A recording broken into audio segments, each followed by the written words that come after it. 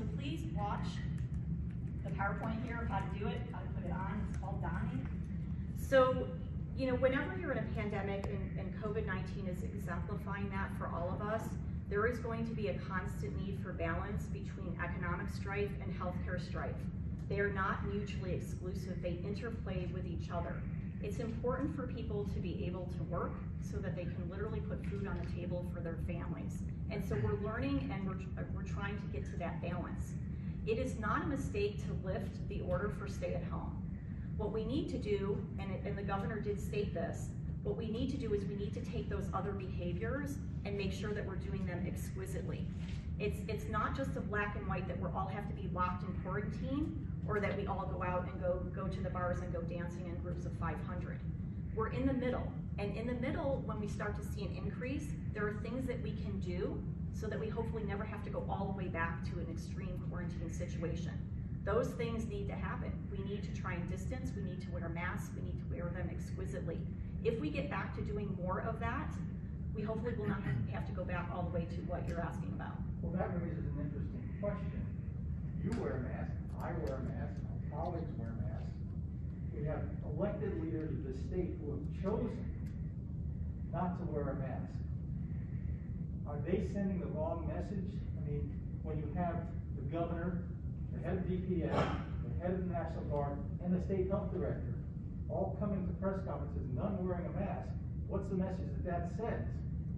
So it is important for us as leaders to lead by example, which is what I am doing here with you and for the citizens of Arizona today. I'm also attempting to educate you about how you wear a mask appropriately and how you wash your hands. The more of us that do that, the better that message will cascade down to the communities that we serve. And so I appreciate you allowing me to exemplify how that is done correctly. Doctor, if you said if we keep on this trend, we will exceed bed capacity. That is a matter of math, I assume. So do you know the date when that would happen if we stay on the same trend? Yeah, so the data that I showed, and I can go back to that just for a second here. So this is data for Banner ICU COVID patients. And so we do have capacity with our ventilators, as I stated earlier, and we do have stretch capacity within our ICUs. We often have stretch capacity during influenza season and other things like that. I don't have a crystal ball, and we all know that the modeling around what this pandemic looks like is very difficult because we have not been in a COVID-19 pandemic before. What I do know is that if you continue to follow a curve like that, at some point, we will exceed our capacity. I don't know when that will happen. I don't know for sure if that will happen. I am concerned that it might happen, and we need to do some things to avoid that from occurring. Everybody who's out there can take specific steps to do so, like I've outlined, to have an impact so that curve will look different 2 and 3 weeks from today. Doctor, if people aren't being personally responsible, if they're not wearing their masks exquisitely over the next couple of weeks, and you see these trends in line, what does the state need to do to turn that trend in the other direction so that we don't get to a critical point for the ICU capacity? Yeah, so we all need to work together in the state of Arizona to create a different trend. And so the public messaging, what I'm doing here with all of you and what will get cascaded is so incredibly important. I know that other healthcare systems will likely have the same message. I believe Maricopa County also had some similar messaging this afternoon. Those are the types of messages that we need to do right now so that we don't get to a point 2 or 3 weeks down the road where we have to take different or more serious action. We're trying to avoid that from happening because we're, again, attempting to balance economic strife with healthcare strife. If we exceed hospital capacity, different types of interactions will need to be undertaken. Those could look similar to what we have done previously. I don't know exactly what we'll all do at that point. We're trying to take proactive action right now to avoid that from occurring. That's the best case scenario and why I'm in front of you today. Can you give some examples of what that different action might be? Maybe that will help motivate people to take more personal responsibility right now. What would it look like 2 to 3 weeks from now if people don't change their behavior? Yeah, so if we don't take action right now and hospital capacity starts to be constrained beyond what we're able to stretch to, it looks like things that we have done previously. So it can look like that we might have to go and reduce surgeries again. And that has a significant impact for individuals who are out there that need surgeries for things that are non-COVID related. Those are the types of steps that we might have to do, and I'm imploring everybody to take action now so that we don't have to have that happen. You all have family members who have had surgery. You know what goes into getting ready for a surgery. We want to avoid anybody having to have their necessary surgery be delayed because we've exceeded hospital capacity. Doctor, I'm sure you have concerns about the nightly gatherings of hundreds, and we hear thousands of demonstrators night after night, just here in the valley alone. He just talked about, you know, what the potential is for a spike even worse than you might imagine.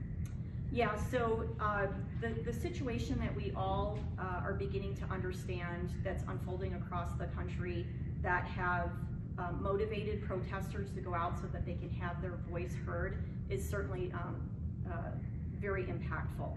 And it is important for individuals to be able to have a voice and for that voice to be heard.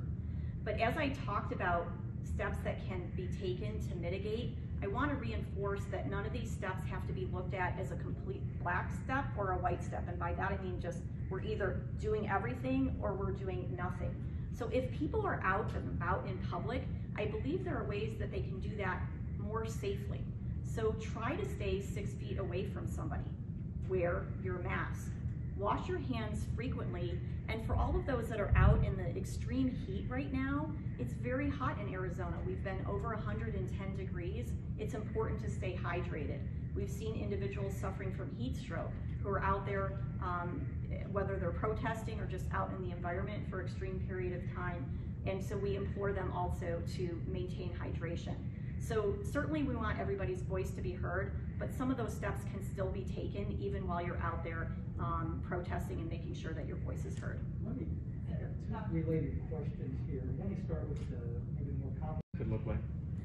So the question about what happens when a hospital system reaches capacity, there's several tactics that we have been planning for that we might need to deploy. So first of all, I want to say that we look to be very collaborative with the other healthcare systems within the region and within the state of Arizona.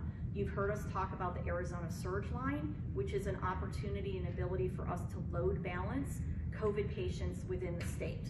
So things could look like if we reached capacity in a certain health system or in a certain region of the state, that patients might need to be transferred to another region of the state. Other things I spoke about earlier, if we start to reach capacity, we need to do things potentially like reduce our surgery schedules. So those patients that are non-COVID, that are waiting for surgeries, might have to have their surgeries delayed, similar to what we did previously. In other extreme cases, we might need to look to resources that are even outside of the state of Arizona, transfers and the like.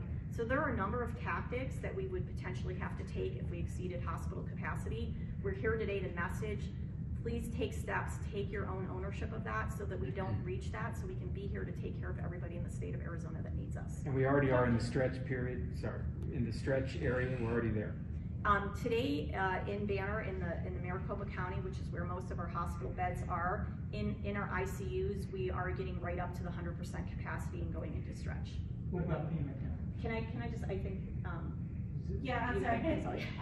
So So doctor, tell me a little bit about how your employees are doing at this point, right? We heard from them at the very beginning of the pandemic. They were very concerned about having enough equipment and morale seems low. What have you done to kind of shore up that staff for what looks to be a very long and probably worse path than we've gone through so far?